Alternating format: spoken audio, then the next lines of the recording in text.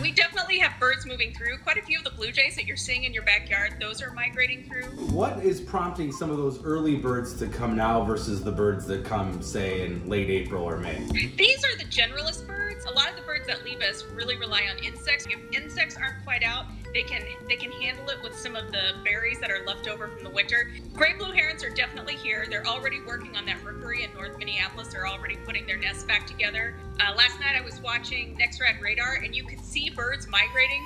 So we are primed and ready to go for more birds to hit us this weekend. It might be kind of a cool time to do some of this birding because there's less noise pollution maybe from what you normally might have. I'm actually loving the lack of air traffic because it does make it easier to hear birds. And this is the time of year when birds really sing. I mean, they sing a little bit in the fall, but now their hormones are kicking in. They're really excited to find a mate.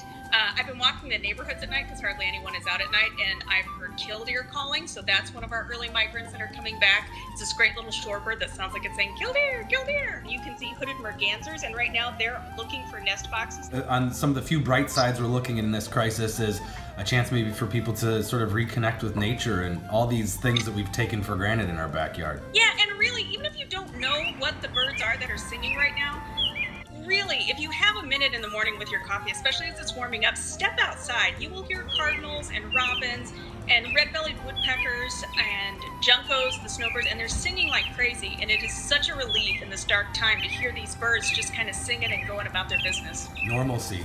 Normalcy, yeah.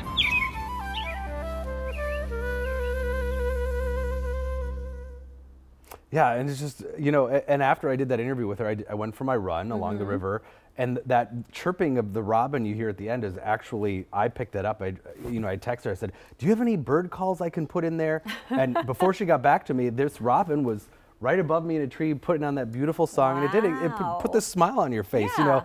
That is that sign of normalcy. The birds are still doing their thing, you know. Life moves on. Yeah, and I really I thought it was interesting what she did say. Less traffic, more noise that you could hear from the birds. That's really cool. Yeah, look at the positive aspects of all this. So. All right, thanks, Sven.